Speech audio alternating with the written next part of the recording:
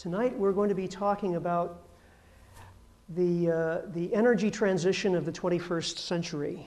And this is an event of no small importance. Energy transitions have been going on for a long time, as long as we've been human. We humans are energy junkies.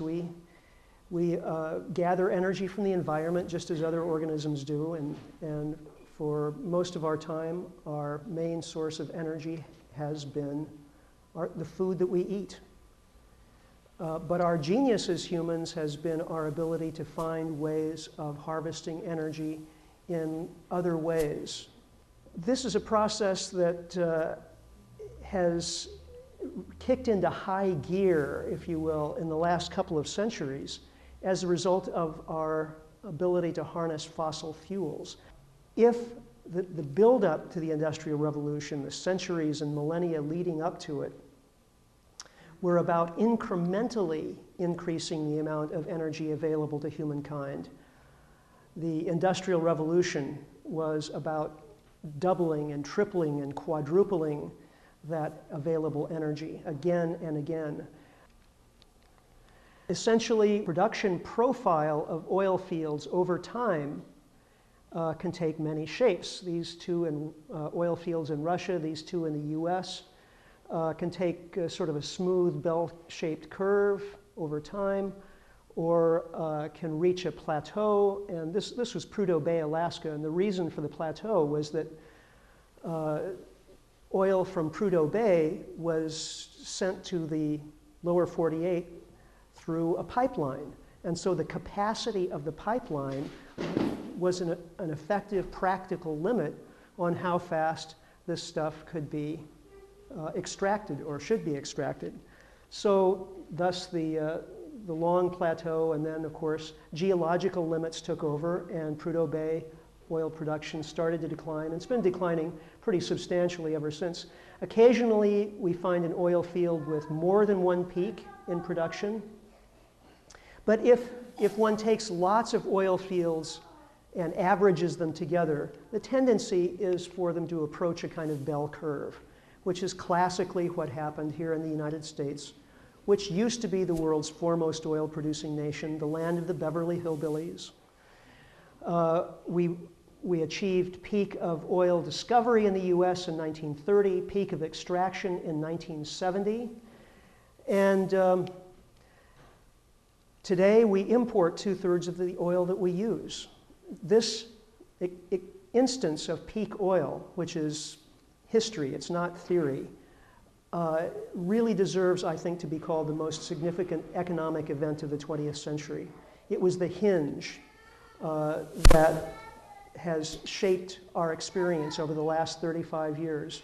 Not only have we begun to import most of the oil that we use, but our economy has changed as a result. We're borrowing $1 billion a day to pay for that oil. And of course, our foreign policy has changed. We developed this peculiar obsession with other parts of the world that have lots of oil.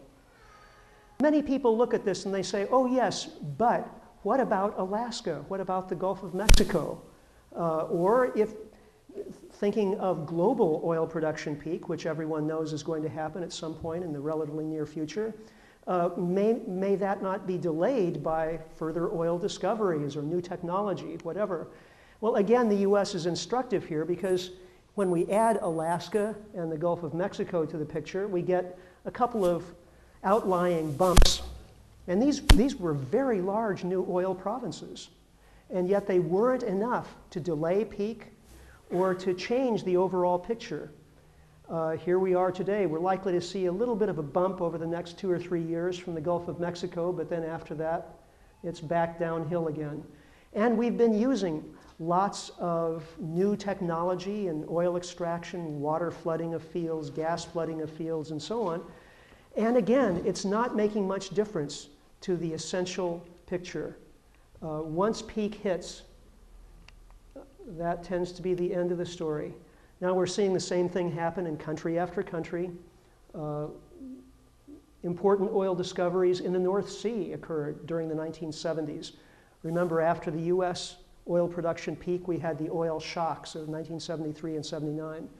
So this was the period in which we were finding oil now in Prudhoe Bay and in the North Sea. Very good news for the world because these were sources of oil that were not in the Middle East, not under the control of OPEC. So we went about extracting this oil very efficiently, very quickly, with the consequence that North Sea oil production peaked only 30 years after peak of discovery, around the year 2000. And all three of these countries, Denmark, Norway, and Great Britain, are now in substantial decline.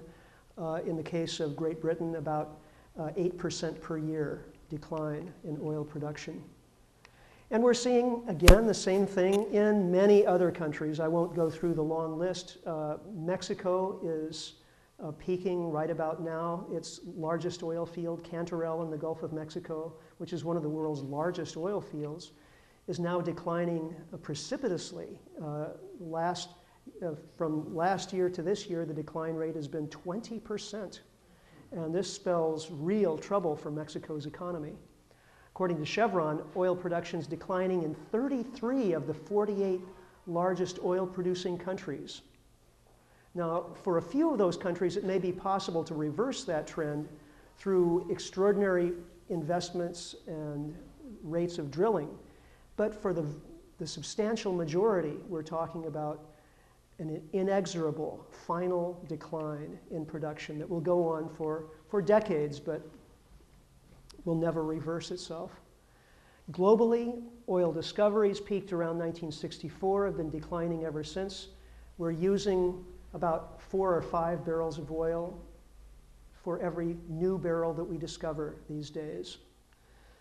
So there are lots of signs that we may be getting very close to global oil production peak. And in fact, if we're talking about regular conventional oil, good old crude, onshore, probably the peak has already happened. We've seen declining production of regular conventional oil since May of 2005. Now, if you add non-conventional sources, deep water oil, natural gas liquids, the tar sands, biofuels, and all that stuff, well, we're just about flat, in fact, over the past 18 months. We may still see some increases, but the best guesses are that we're virtually at peak right now. Part of the reason for that is what's happening in Saudi Arabia. Saudi Arabia, of course, a member of OPEC, does not allow third-party inspections of its oil reserves or production or exports, for that matter. And so we sort of have to take their word for it. The Saudis tell us that they have 260 billion barrels of oil in place and that they'll be able to continue increasing their rate of extraction for a long time to come. But in fact, Saudi oil production has declined by about 8% over the past 18 months. And signs are, this is being discussed, by the way, in great detail on a website called theoildrum.com. And it's a discussion site. A lot of the folks who weigh in there are petroleum engineers or geologists.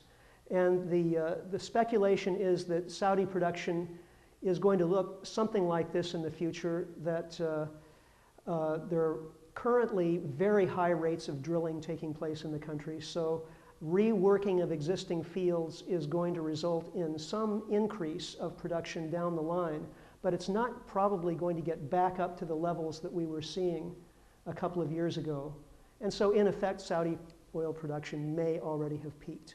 And since the Saudis are the only ones in the world with spare production capacity, supposedly, this in effect means that the world is probably at peak now. Again, on the oildrum.com, this is a graph that really sort of says it all. This is the dollar price of oil. The red line is actual production, and the black line is past demand and projected demand. And as you can see, production and demand or forecast demand start to diverge right around 2009 and never catch up with one another after that point. This is the overall picture of the situation from the Association for the Study of Peak Oil, which shows regular conventional oil, non-conventional oil, natural gas, and non-conventional gas. And as you can see, the conventional oil peaks around 2005, all petroleum liquids around 2010. And those peaks are so overwhelming that they take natural gas with them, even though global natural gas may not in and of itself reach its peak for another decade or two. We don't really know. The information is not all that good. If you look at oil and gas together, the total energy from those two fuels is likely to reach a peak around 2010. So that's peak oil.